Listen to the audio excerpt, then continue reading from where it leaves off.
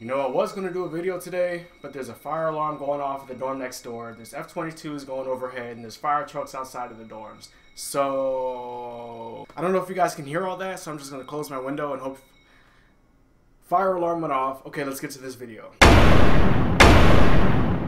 What's up, my soldiers? It's Wild Leon. Today I'm going to talk to you guys about prior use of drugs before joining the Air Force. Now, I've had a lot of people ask me this question. Basically, they say, hey, I smoked weed in the past, I was drinking a lot in the past, I had a few issues in the past dealing with drugs or alcohol. How is that going to affect my chances of joining the Air Force? Basically, it's all narrowed down to whether you were experimenting or you were actually addicted to a drug. I'm going to use my phone for this video because all my notes are on my phone, but basically, the United States military does not condone the illegal or improper use of drugs or alcohol. So basically what that means is once you join the Air Force, you can no longer be smoking weed, eating weed brownies, you know, going out and smoking some crack, because I've had a couple people tell me that they smoked crack before. Is that okay if I join the Air Force? I'm like, probably not. So you can't smoke weed once you join the Air Force. You can't even do it if you're in a legal state. If you're in Alaska, Colorado, Washington, you still can't smoke weed. The big question though is, what if I've smoked weed in the past? If I've smoked weed before I joined the Air Force, is my recruiter going to ask me about that? If I tell them I smoke weed, is that going to disqualify me? Again, it's all narrowed down to if you've been experimenting with it or if you're actually addicted to it. Now, how do they define this? How do they define, okay, you were just experimenting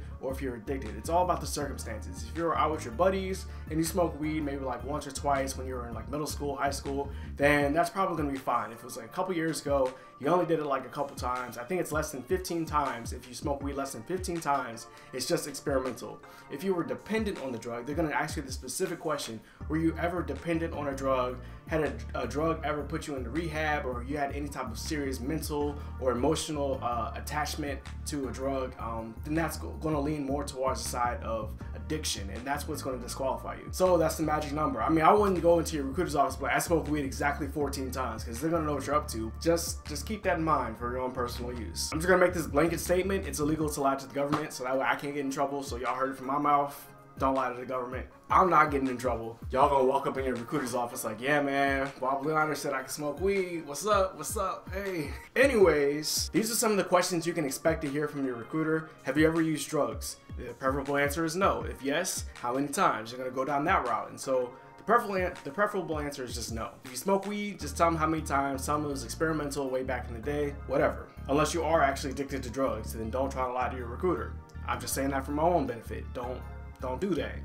Anyways, have you ever been charged with or convicted of a drug or drug-related offense? Have you ever been physiologically or physically dependent on any drug or alcohol? Have you ever been trafficked, sold, or traded in illegal drugs for profit? Now that's a serious one.